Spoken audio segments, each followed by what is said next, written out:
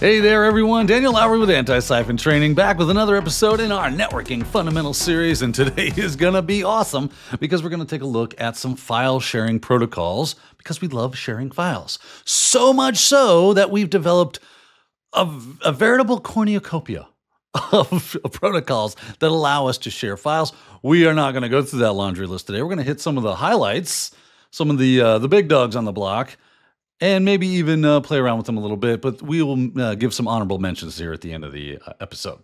That said, let's jump into it, shall we? Let's start off with FTP, the File Transfer Protocol. That's right. If you need to transfer files, well, we've got a protocol for you. It's called the File Transfer Protocol. It's amazing. You're going to love it. It slices it, dices it, makes julienne fries. But no. What it does is it very simply and very easily allows you to transfer files. It's a server service that you can stand up, and it's extremely useful for doing this very thing. Let's jump in and see what I'm talking about. So I have an FTP server up and running, and to connect to it, I just need to get into my terminal and use the command FTP. And this works with Windows as well. So if you're working in a Windows terminal or command prompt, you can do the exact same thing that you're seeing here. So FTP, and then I give it either the domain name or the IP address. In my instance, I'm going to give it an IP address. I hit enter, and it says, "Hey, I'd like to connect to that. What is it? What's the username?" And it thinks it's what my username is for this system. That's why it's throwing it in there. But I can change that here, and I will give it the actual username. I'm just using Metasploitable to msfadmin. There we go. I'm a horrible typist. And then give it the password, msfadmin. And then you can see that I have logged in successfully. And now I have the ability to start messing, or I can upload, download files. I can have a lot of fun, but transferring files. If I do an ls, I can see there's files in here. And if I want, I can even, let me open up another terminal here. And let's make a file. Let's echo, this is a great protocol. FTP for the win. I'll say FTP, FTW. FTP for the win. Bam. And then I'll just put that into a file called file1.txt. And now if I cat file1.txt, I've got it. Great. Excellente. But now I can come back over here and I can type in put file1.txt. And if I do an ls again, and get rid of this, you can see there's file1 right there, right? So I have the ability to put it. If I didn't have file1, this time we'll split it this way. Let's go this way here. You know what? Whoopsie daisy, rm file1. Oh no, it's gone. Whatever will we do? Well, we can just get that file from the file server and come back down here, do an ls. Oh, glory be. It is back. So there you go. File Transfer Protocol. Great protocol. Runs on port 21 for those of you keeping score at home. And it's a really good tool to be able to move data around really easily. Most of the servers that are out there are fairly robust and helpful and easy to install and get configured and up and running. And you're off to the races. So a lot of fun stuff there with FTP. So that said, let's move on to another protocol that helps us do some file sharing. And hopefully that term file sharing is something you're familiar with, that you're going, you know what, I know a bit about file. I've shared a file before, especially in that Windows operating system, right? And in the Windows operating system, we use something called SMB, Server Message Block. I believe that's the, Server Message Block. That's what that's for. And it runs on ports 137, 138, and 139, if I'm not mistaken. And it also uses port 445. It's a fairly robust protocol. It has a lot of things going on underneath the hood, but that's what enables us to share information in our Windows operating systems. Let's go check it out. Here I am in a Windows server. If I open up a file, right, I've got all sorts of stuff here. The folder, the File Explorer is what I meant to say. But if I open that up and I go to something like Documents, and in here I got nothing. It's empty. And I can go in here and I can say new folder, and I can give that folder a name. If I right click it and say rename, and I'll rename it to, I don't know, fun stuff, right? Fairly simple. Now all I have to do is right click on that, go to properties, and from there I've got a sharing tab right there. Fun. We go to advanced sharing. Now you do have this network file and folder sharing, which you can use. It's not as robust as the advanced sharing, so I typically just use that. So I go to advanced sharing, I hit share this folder. I have a share name, so if I want to change that, I can. It can be different than what the folder name is. So just keep that in mind. But typically, most people, at least in my experience, we don't really change it. We've named it correctly, and we're just going to stay with that when it comes to the share name as well. You can add comments. You can change permissions. So if I wanted everyone to have full control, heck yeah, YOLO, apply, and hit OK. And then I'll just hit OK here and then close. And now this has been shared. If I wanted to, I could open that share by going to run and just down here in the type here to search area, which used to be the run box, but so I still call it the run box. So I do //, give it the IP or server name in which the file share is located on. This one is Win 2022 SVR, and then give it a /. You'll notice a bunch of file shares have popped up, and there's fun stuff right there. I click on that, and I'm in. You'll notice it's showing it as network Win Server 22 fun stuff, and not like what we have over here where it's this PC and documents fun stuff. And if I put something in fun stuff, so let's create that new text document, and we'll call this super fun, because why not? Super fun. Bada bing, you'll notice over here, it shows up as well. So fairly easy to use. Now that's not the only way we can do this. We can also do this stuff from the command line. So let's close all this graphical stuff down. We've got a terminal right here. And let's start messing around with being able to use the command line. Lots of great capabilities in here for us to be able to do this. And you can actually just kind of like do dir. Yeah, dir. So just like you would a normal directory search, but give it the file share path. So // right? This was Win 2022 SVR. So the server name or the IP address should also work. So I should be able to put like a 127.0.0.1 or whatever my IP is. I think it's one. Oh, you know what? I think I do know what it is. I think it's 10.10.10.200, and then / fun stuff. And look, there's our superfun.txt file right there. Right? So very, very cool. We can still work with that. I can just easily spin that up.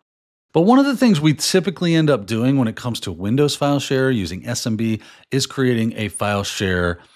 We map a drive. It's called a mapped drive, where I don't have to dir and give it all that information of the IP or the host name and the actual share name to go along with it. That's a lot to go with. Well, what if I just mapped it once and just shows up as a drive on my PC? That could be great.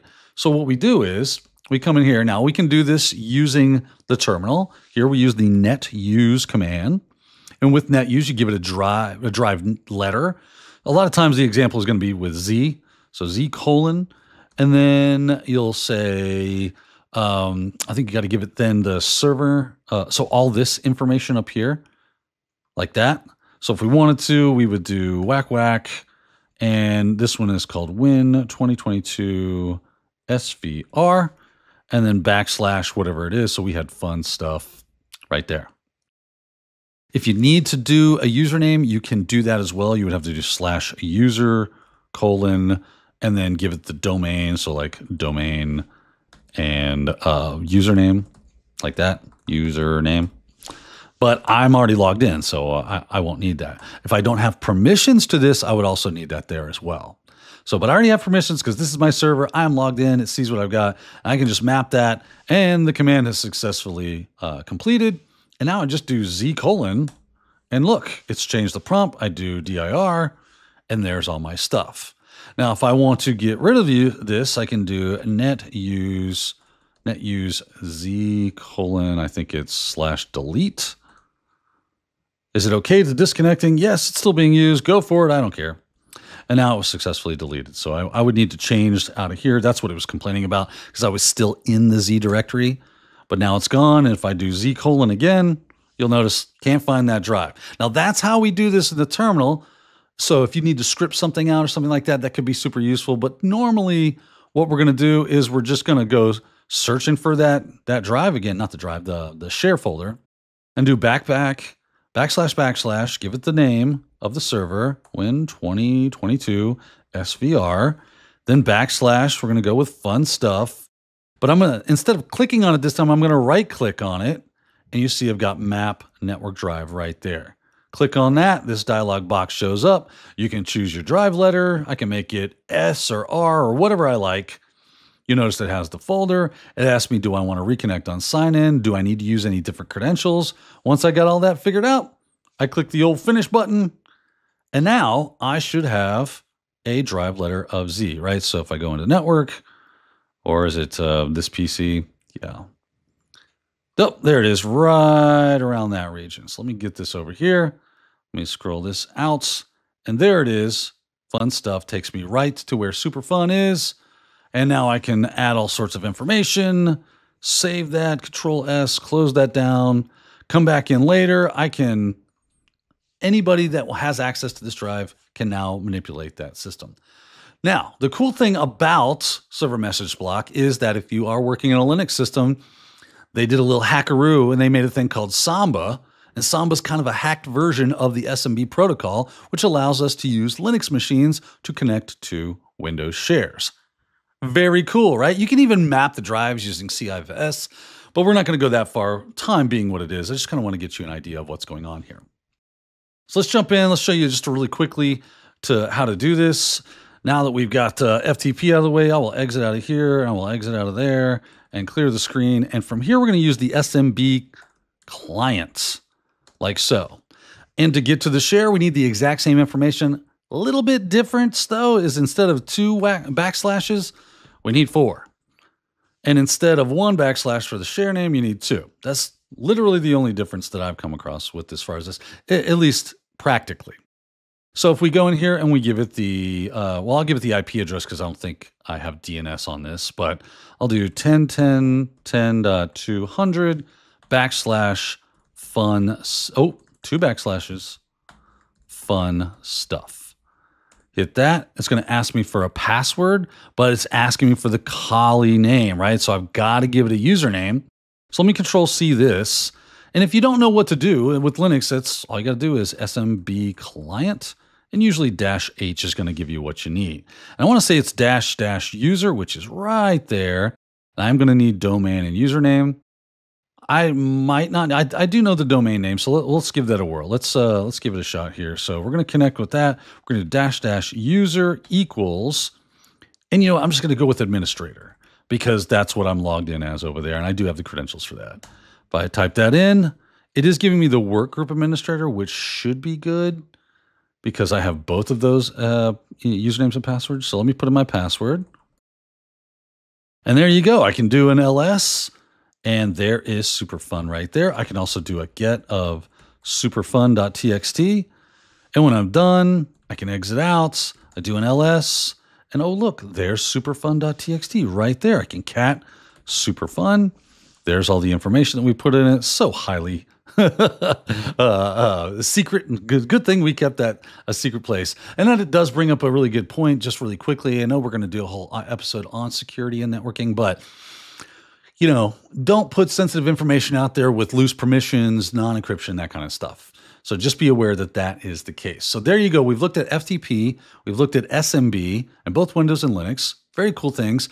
I kind of just want to hit the highlights, the also rans, the honorable mentions that are out there. That's going to be things like NFS, network file system. You can actually mount network drives or an actual file system like your C drive or your Linux root drive or wherever you like. Mount the whole thing across the network, giving me network access to that drive as if it were local. Very cool one. There's TFTP as well, the trivial file transfer protocol. Little bit different, a little more high-speed, low-drag, stripped-down version of FTP. Really good for just quick transfer of a single or some files. A lot of times you'll see this used in routers to upload and switches for uploading and downloading their configurations. Very, very useful thing. There's also SCP, which we use with SSH, a secure copy. Very, very cool. We can actually take a look at that if I wanted to.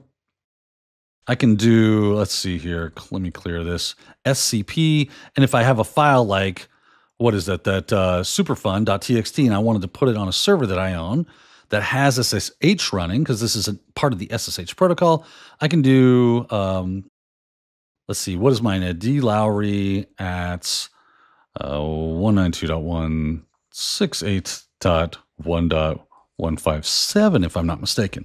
Then you do a colon and you tell it where you want it to save, and that's going to be at home/D Lowrie, and that looks good. Put that there. Hit enter. It's going to ask me some questions. I've never logged in with this before, so I just hit yes. Ask me for the password.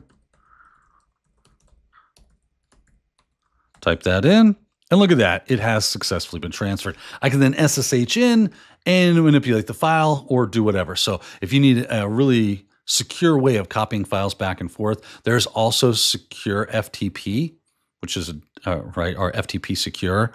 It's a different it's a different thing. So pick the one you like the most and go with that. HTTP is actually a file transfer protocol.